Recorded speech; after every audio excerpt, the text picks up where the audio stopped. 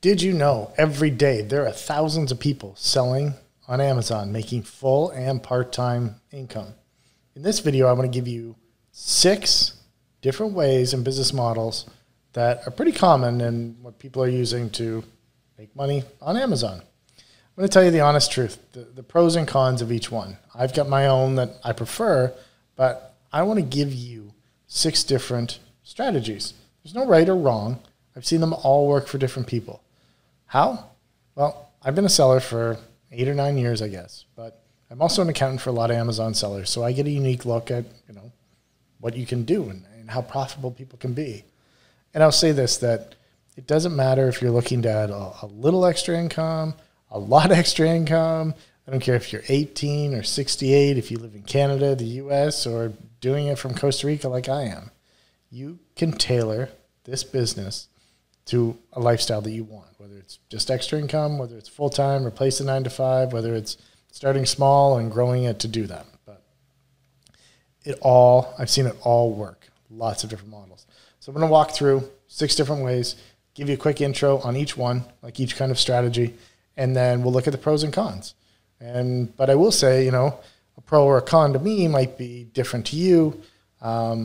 Like one of them, for instance, a con I'd say is there's maybe not a lot of social interaction with one of the methods, but that might be okay for you. Maybe you don't like to be around people and you want to stay at home, and maybe you live in the snow all the time and don't want to go outside. But I'm going to go through 6 different ways, so let's dig into them right now. Okay, let's just dig right in to number 1. So number 1 is thrifting and garage sales. So you think about thrifting, it's like going to Goodwill, Value Village, different places like that where people usually donate goods and then they sell the used goods.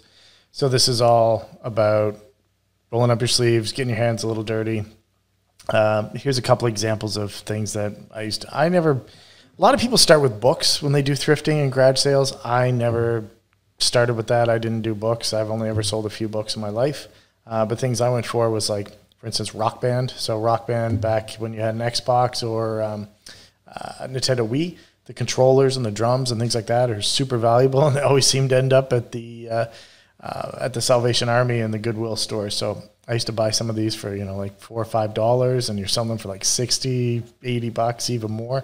I mean, look at this, the best offer right now on a used drum set, $1,200. It's for an old video game, but it still sells. If you look at the Keepa data, you can see that it sells. So thrifting, garage sales, kind of a really good entry-level way to get into selling on Amazon, even like stuff around your house. A lot of people have used books. I mean, just start with used books. Remember, Amazon got its beginning as a book selling place. So just going around your house and finding old books, maybe some CDs, I don't know. But that's kind of a good way to get started. And the pros and cons now on thrifting and garage sales. So the pros, stuff's usually cheap. You're buying books, sometimes it's like 10 cents, 50 cents, And some of them, like things like textbooks usually do well, certain types of cookbooks.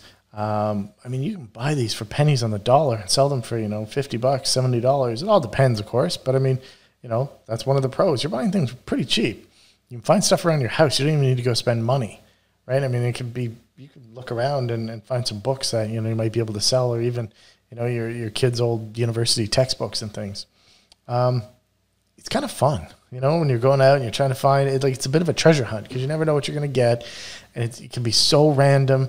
And there's new stuff usually coming in all the time. It is kind of fun. I've done it. Lots of used goods stores. People are always throwing stuff out. People are always getting new things, and there's always more inventory coming through. And even things like Facebook Marketplace. That's another kind of garage sale, right? I mean, people are selling stuff online that don't necessarily know what it's worth. I know people that buy stuff off Facebook Marketplace and flip it on Amazon just like that. Now the cons, thrifting, garage sales, takes work, right? You got to drive around. A bunch of these you have to drive. There's always going to be work, so I guess that's a con. But, Amazon isn't also known for used goods, say like eBay would be. So, while you can do lots of used textbooks and, game controllers and things, it's not like a mass of, all kinds of used items. There's a lot of categories you can't sell anything used. And usually it's single items, so you get one of this, and it's all, like a lot of one-offs. Like, great, I found that one controller, but it's just one as opposed to like 10. So I got to create, I got to add one listing. You're not creating any listings, but you're adding the listing in. You got to label it. And, it's just easier to label 10 of the exact same item than it is to label 10 different single items, right? So that brings us to number 2, what we call retail arbitrage. So this is where the strategy is actually you're going into physical stores and buying stuff to sell on Amazon. Now, most people think that you have to go and buy on clearance. And while that's one strategy, you can also buy, another part of retail arbitrage is buying items that are harder to find or, are out of stock and retired and things like that. Like I have a picture of some Legos here. These Legos aren't retired, but some Legos they only produce for so long and then they don't produce them anymore. So as things get harder to find, if you still have them, then you can, ask for more money. A lot of people think, okay, I just need to go to the clearance. I need to buy something cheap enough that then I can sell it on Amazon and make a profit after the fees. Yeah, absolutely. For sure you can do that. But you can also buy things that are harder to find, especially around Christmas time. The toys that are always a shortage, whether it's Furbies, whether it's Magic Mixies, whether it's, Gabby's Dollhouse, whatever. There's certain toys often at Christmas, I'm just using that as an example, where if you can find them, even if you're paying regular full retail for them, then you can sell them for more than that. So that is basically retail arbitrage. And what you're doing is when you go to these stores, you download the Amazon seller app and you take your phone and you scan the barcodes and you look it up. So I'll go and you'll scan one of the barcodes, like all those little lines, squiggly lines, that little barcode on the item. You scan it, you look it up at Amazon seller app, it's totally free. Scan it, see what it's selling for. You can actually type in what your buy cost would be and figure out if you can make a profit on it. Obviously look at sales ranking, there's a lot more to it, but that's all it really is. So, just you see a clearance section, scan some items, see if you make some money, right? So that's retail arbitrage. Pros and cons of that. Pros, lots of retail stores. I know there's a lot closing, but there's still a lot of different retail stores out there that you can go to. I'm not talking just Walmart. You go Walmart, Costco, like Dick's, like there's sporting goods. There's all kinds of different places that you can go to. Tons of retail stores. A lot of different items and brands, right? I mean, whether you're talking toys, home goods, hardware, kitchen items, clothing, shoes, makeup, the list goes on, right? And with every one of those categories, there's all kinds of different products that you could sell. I mean, even just toys, like you're doing Legos, you're doing Transformers, you're doing He-Man, you're doing, dolls, who knows? There's lots of different things you can do. Especially like large chains, for instance, like Walmart. They'll do sales that are nationwide, or they'll do sales that are very specific to certain stores. Because some places they're like the managers, they get a little bit more flexibility with what they can discount to. So some Walmarts you might go in and the managers decided, hey, I'm going to clear this down. Instead of $50 that it is at everybody else's Walmart, I'm going to take it down to $30. So you can find things like that. It's also using tools like BrickSeek and StockTrack. So they're both like one's an American one, one's a Canadian one. But websites like that allow you to go and see, okay, what's currently on sale? Here's a Transformer toy that's on sale. Cool. Well, what's the price at my store? So you can look it up on the various retail stores and see, okay, at the Walmart that's closest to me, it's still $50. But the Walmart that's, 2 miles away, that one is, marked down to 30. You've got tools like that can help you find it. But I mean, once you actually go to a store, you can dig around and look at all kinds of clearance and, find more things, right? It's also new stock, right? So the goal of retail arbitrage is you're buying brand new items and you're selling them brand new. That's what Amazon is. Third-party marketplace, you're selling brand new items. So when we talked about garage sales and thrifting, that's all going to be used books. This is all brand new. And that's, the meat and potatoes of Amazon, right? New items. Now, the cons to retail arbitrage. You got to drive around. You got to go to the stores. And some stores aren't going to like you. I used to do a lot of Nike, for instance, and every store, the manager just decided, there was no set rules. Some managers would say, hey, you're allowed 10 of this one type of shoe, and it could be 10 of this color and 10 of another color, and then the exact same day you'll go to another store and the manager says, no, you only allow 10 whatever colors. If that's type of shoe, you can spread the 10 over, 2 or 3 colors, but it's still only 10 in total. Other stores, they don't care. So, I used to try to be sneaky, and you think, oh, try to be on the down low. But I'm too old for that. I just, got more experience. And, if I went somewhere and I saw, something good, like I'd go to a Nike store. If I saw something that was decent and I wanted to get a bunch of, I would straight up just ask, hey, can I talk to the manager? Or I'd ask somebody on the floor and say, how much are you going to let me buy? I want to buy a whole lot. And just do it right up, because last thing I want to do is pull 100 pairs of shoe boxes out, take them to the front of the store, and then tell me, oh, no, we're only going to sell you 10, right? So just ask straight up. Standing in line, it's a pain in the butt. Takes more time, right? Because it's idle time. You're just standing there, Maybe you're trying to figure out your gift cards and if you got any coupons, but you're standing in line. And there's only so much, there's only so much you can carry. When I used to go to the Nike stores, I've got 2 big bags with 4, maybe 5 pairs of shoes in each, and I've got maybe 3 bags in each hand. So, you're limited to how much you can physically carry, and especially if you're in a mall or you've got to go out, you're walking back and forth, and then space in the car. Funny enough, the car gets packed. If you buy a whole bunch of stuff, you're on a roll. Your car's full, whether you've got a minivan, whether you've got a SUV, but you're limited by the amount of space. So some people will actually rent a truck or rent a van for the day. If they're going to go out and they know they're going to hit a bunch and it's like Q4 or something, just rent a van for a day or two and just drive around and clean everything out. So, which brings me to online arbitrage. So online arbitrage is very similar to retail arbitrage, except you're going to websites and you're doing it all through the interweb. Okay. Now this is my favorite because this is what I do, because I live full time in Costa Rica. So I'm doing everything remotely. And this is what I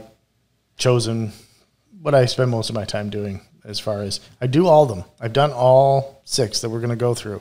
But what I do the most of right now is online arbitrage. Okay. So you go to different websites, like these 3 images at the top here. These are just coming up on Brickseek. Here's things that came up. This boot, for instance, which I saw today as I'm filming it. When I made these slides, I'm like, oh, let's see what's actually current. So this boot dropped. It says $82.95, but really this boot was selling for about $55. It's just a little calculator that I have. This is AZ Insight. I'll put a link down below if you want to grab it. You have a free trial, but it's a Chrome plugin, and you put it on your, when you pull up an Amazon listing, it shows you all this. It's got the calculator, it's got variations, stock check, all kinds of tools. But this will quickly show you, okay, so if I normally sell this for $55 and I could buy it right now for $15, I'd make $25. And you can see down here, look, the Amazon price, $49.33. That's their 30 day. The 90 day is $50, 180 days. So we know, using this data, that Amazon usually sells it at $50, right? And we can probably get a little bit more. So, hey, I juiced it up to 55 when I looked at the Keep It data. Maybe we get it, maybe we don't, but that's what we do. So this is online arbitrage. Lots of stores to go to. You're just buying items there. This is something that, hey, this is actually an Amazon flip. And yes, you can do that, and I do a ton of them. So you actually buy the item on Amazon on sale, or cheaper than what they normally sell it for, and then flip it back. Or you buy hard to find toys, and I've done this too. You buy hard to find toys, Amazon comes in, $20 or $30, and you buy it out. And then you send it right back into Amazon and sell it. Now you've got to get it, receive it, send it back in. But Amazon flips are totally fine. Just don't use your Amazon Prime account. Have a separate account. That's why I recommend getting an Amazon business account, but that's later videos. That's more advanced stuff. I'm just showing you the different ways you can make money.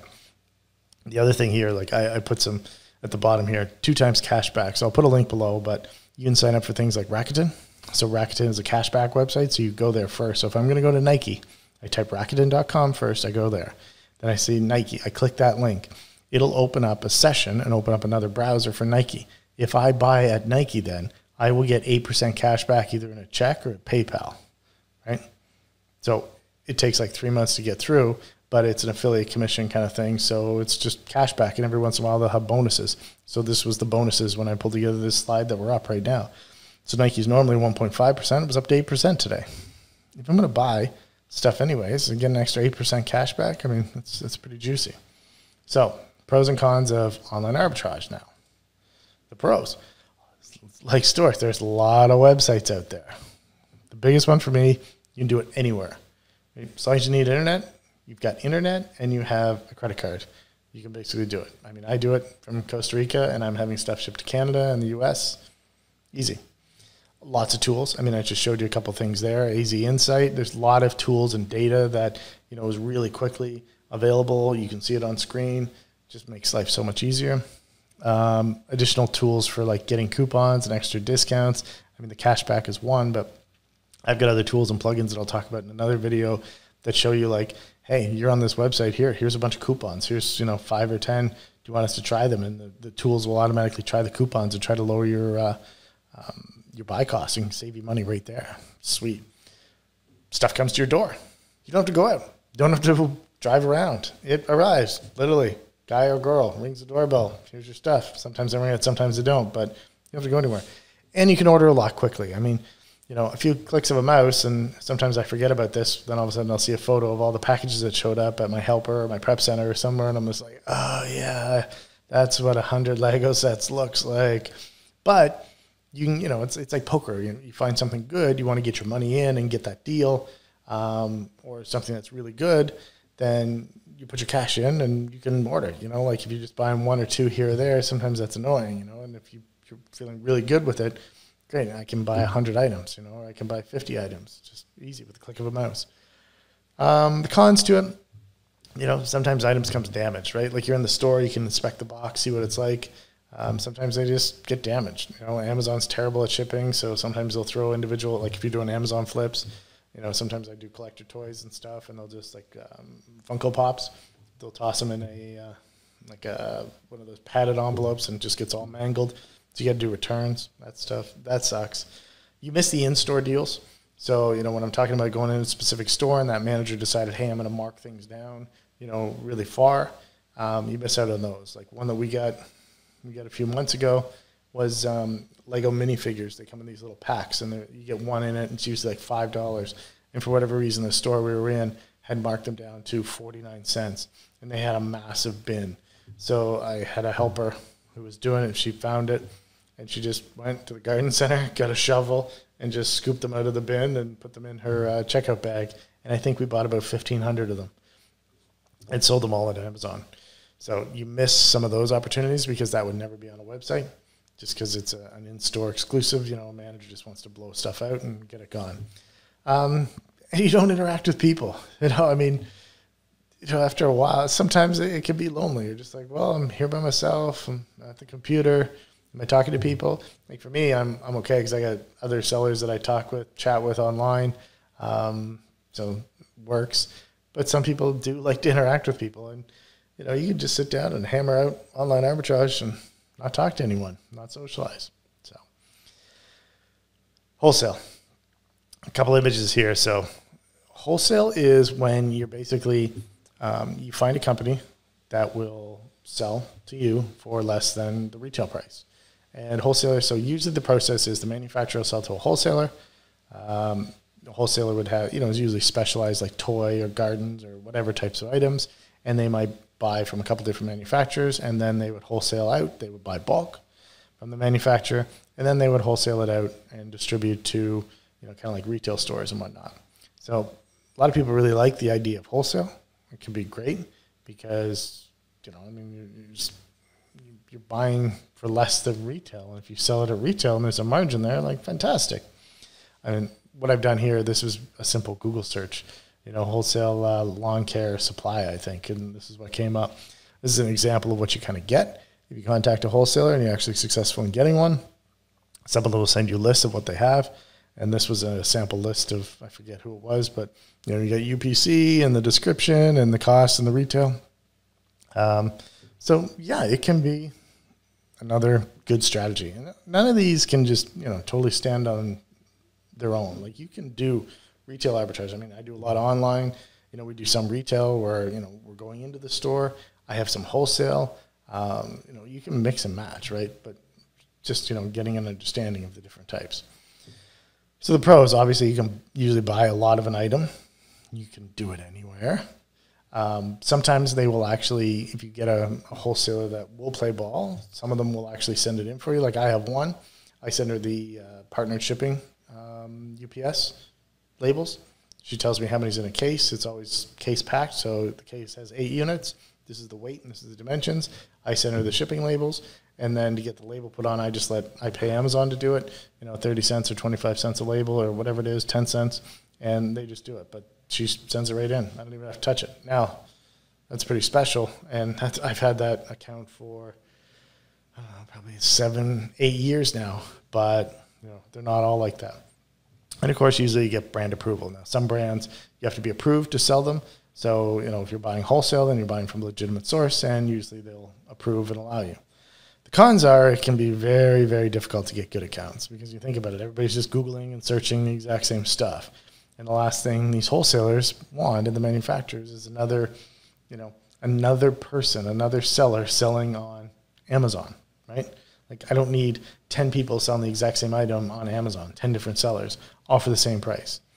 And you're competing with the other people that bought it for the same price, unless they get volume discount and maybe they can buy it a little bit cheaper. But if they're buying from the same wholesaler, they're paying the same price as you. So, whoever basically is willing to take the least amount of margin. I've had items where I started selling it very early and I know other people found the wholesaler and were buying, and I just slowly watched the margin creep down till it wasn't worth my time.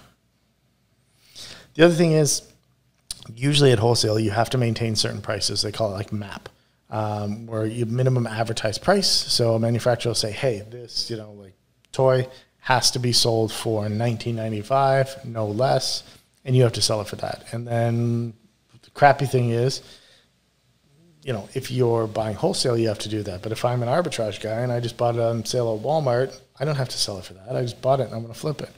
The other crappy thing too is that often Amazon won't abide by them. So Amazon will buy the exact same item, but they won't sell at that minimum advertised price. So the brand is telling you got to sell it at $19, and you're like, well, Amazon's selling the exact same one, but they're selling it for $17.99.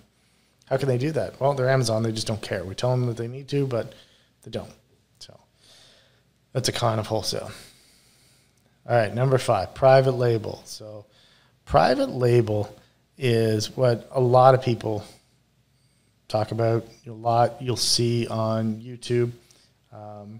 It is basically creating your own product. Okay, so this is when people think of, okay, I'm going to buy an item from China. I'm going to go on Alibaba.com. I'm going to find something. I'm going to call it my own brand, and I'm going to change the packaging and sell it on Amazon. Okay, so there's good ways to do private label and bad ways to do private label. So this block, this Shastibu, I can't even pronounce it, shape-shifting block. I use this because my sons love them, so we have a couple. It is the #1 toy on Amazon, or almost #1. It's always like in the top 10. It has a best-selling rank of 5. I mean, just look at the estimated monthly sales and revenue that these blocks are bringing in. This thing is flying. It's very specific. It's very cool. You fold them all out. They can combine to multiple. It's an awesome, very cool toy. It's, the next fidget spinner. Wicked, but it's creative, it's specific. This company created their own, had it manufactured, patented, all that jazz, right? That's the right way. That's the perfect way to do private label. Then we've got the bubble mower. And if you look, I mean, the top 2 are the exact same with slightly they've just rearranged the position of those little blowy things, right? It's star, it's heart, circle, star, star, heart, circle. It's the identical mower, almost the exact same art. But one is the Jumela and one is the Sif, I don't know, whatever that is. But you can see these are bad private label items, where somebody's just taken this one item that's manufactured from, probably from China, and put their brand on it and barely haven't even done their own photos or anything. It's just, so then, you're competing with this guy. The 2, does one look any better? Which one are you going to buy? Well, the one at $24.98, it's a little more expensive than the $21.99. It's literally, I guarantee, the exact same thing. But look at the reviews, $29.58. So the new guy is like, well, I got to give more of a coupon to get you to buy it because I don't have enough feedback. This is what you get into, right? So that's the not good way. But that's basically what private label is. I mean, you're having someone else manufacture an item, or you're taking another item that is available and calling it your own brand, okay? Pros, you're creating your own brand. I mean, the theory is, if you created a brand that you could eventually sell or, you know, like blow up and do great and have your own Shopify and sell it on Walmart and everywhere else, right? You're also the only seller, or you should be the only seller in the listing. You know, other people get into trouble, but I mean, you should be the only person selling because it's your brand. And you can order large quantities. You know, you want 100 made, you want 1,000 made, you want 10,000 made. You know, you're having it manufactured, and it's coming to you. So it's your item. You can, you know, just write purchase orders and buy more. The cons are large upfront costs.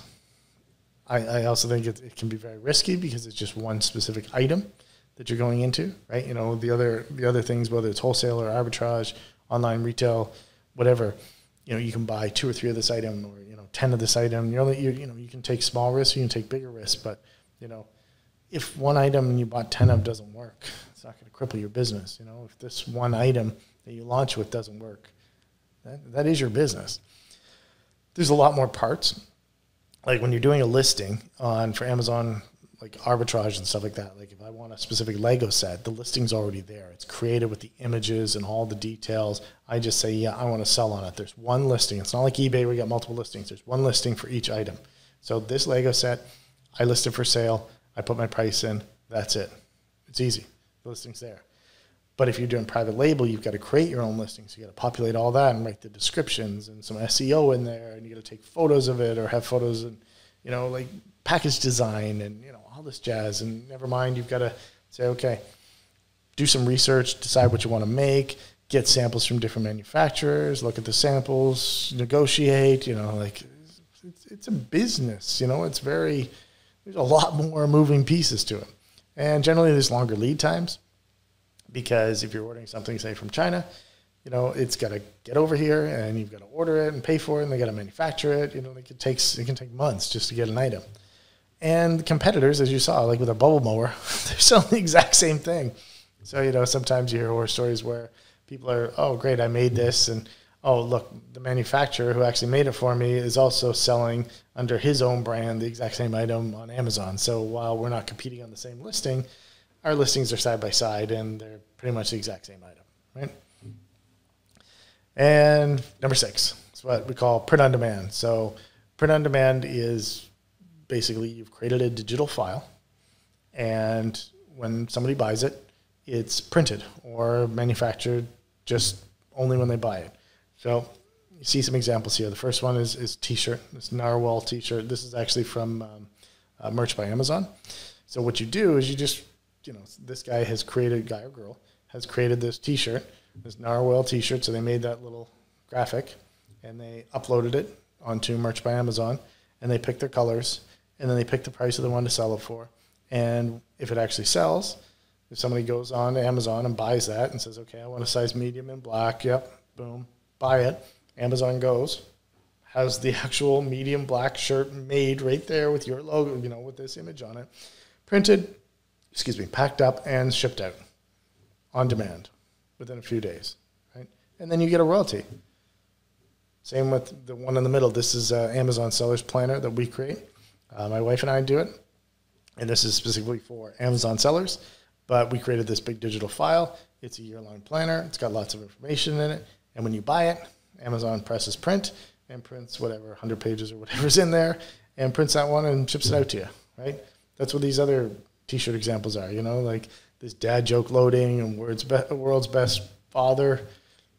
It's not what it says, but funny, you know, like you just create these. I mean, you're just creating digital files and uploading them. And then when somebody actually buys it, then it's just made on demand. So it could be T-shirts, it could be hoodies, it could be mugs, it could be stickers. You know, there's all kinds of different print on demand. And, you know, some of this is through Amazon, some of it's through other websites that you can kind of integrate through. But print on demand is pretty popular, especially with Merch by Amazon, it's called, and KDP, which is their print on demand book service. So, you know, some people do like journals. Like we have the planner/journal. Some people do what they call low content books. And low content books are things like, you know, maybe like a mileage tracker, or, you know, just a book with a bunch of lines in it, and, you know, it's for journaling, or it's for taking, taking your pet in to get their shots, you know, things like that, or oil changes, or, you know, just there's all kinds. Like you just start going down there, or you do like coloring books or lots of different things. But that's the print on demand. So the pros of that is minimal upfront costs, right? I mean, you know, it's just your time, or, you know, you can pay somebody, but that might be a con too. But I mean, you're not buying and investing in inventory. You're basically investing in the design, a digital design that can be printed and resold hundreds and thousands of times. And you just get a royalty every time it goes. Lots of unique designs, you know, like if you want to have 10,000, 100,000 print on demand, you know, combinations of, you know, one t-shirt design, and you just change the name in it, or you change, you know, like best dad, and you've got best mom, best what, you know, like you can do all kinds of different variations. There's no inventory capital, and it's just easy to add more and scale it up and have a larger portfolio. Cons are you gotta have some creativity, and you gotta have some design skills. You know, like there's lots of tools, some things that are very free, and you can, you know, easily create them even on your phone. But the really good designs, you know, you need some design skills. So maybe you have to actually hire someone to do it, go on Fiverr and get a graphic designer to help you. Generally smaller margins, because, you know, we can buy stuff in arbitrage for like $10 and sell for 30, 40, 50, 100, who knows sometimes, right? You're making massive returns. Whereas this is just, you know, a royalty, right? You know, you're getting $1.50, you're getting $2.50, $3 at every t-shirt. You know, you sell a $15 t-shirt, get like $30. I'm sorry, $3 versus, you know, selling a $15 item and profiting 15. So, and competitors can scale quickly and copy. You know, you'll see that if all of a sudden you get a Rad Dad t-shirt or something that's doing very well, and, you know, everybody can see that in the sales ranks that it's going up and doing well, competitors will just knock it off because it's real easy. And, you know, if they can't do it, they just go to Fiverr and tell someone like, hey, make me this graphic design, tweak it a little bit, slightly different color, boom, it's the exact same, right? And then, you know, they can take over some of your sales. So to recap, these are 6 ways right now this year you can still make money on Amazon. Part-time, full-time, I don't care what time. Thrifting garage sales, retail arbitrage, online arbitrage, wholesale, private label, print on demand. Hopefully this has given you a little bit more of, you know, kind of exposed you to some of them. You know, I've talked to a lot of people and they're like, oh, all I ever thought was just private label, and they didn't even know that you could buy items in store and buy items online and sell those brand new back on Amazon. A lot of people don't even know that. And a lot of people don't even know that you can buy items from Amazon and sell back on Amazon. So there's so many different ways to go about doing it.